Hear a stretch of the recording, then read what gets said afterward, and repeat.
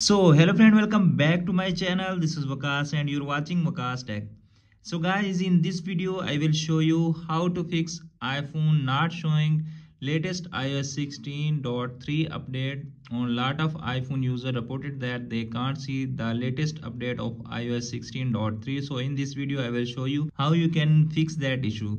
So without wasting any time, let's start video. As you can see, this is my iPhone 8 and right now it's running on iOS 16.3. As you can see, open iPhone setting.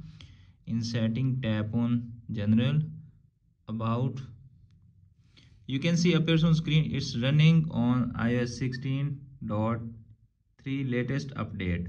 Okay, tap on that icon. Also you can see appears on screen. Basically this is a beta update that's showing here in my iPhone right now, and lot of iPhone users can't see that update. So close that all tabs and open your Safari browser.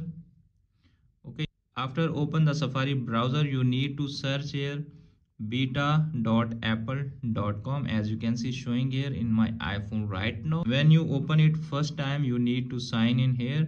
After sign in you need to install latest iOS 16.3 beta profile, then close that and open iPhone setting, tap on general,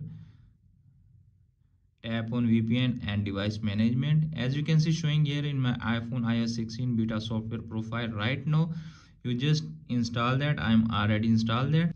You can see the option of install here. Just tap and install.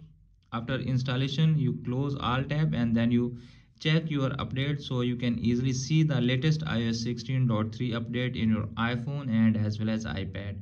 So friends, after watching this video I hope you will all know how to fix iPhone not showing latest iOS 16.3 update on iPhone and as well as iPad. Hope this video is helpful for you. If the video is helpful for you, don't forget to share and subscribe my YouTube channel and press the bell icon for upcoming videos notification. Thanks for watching.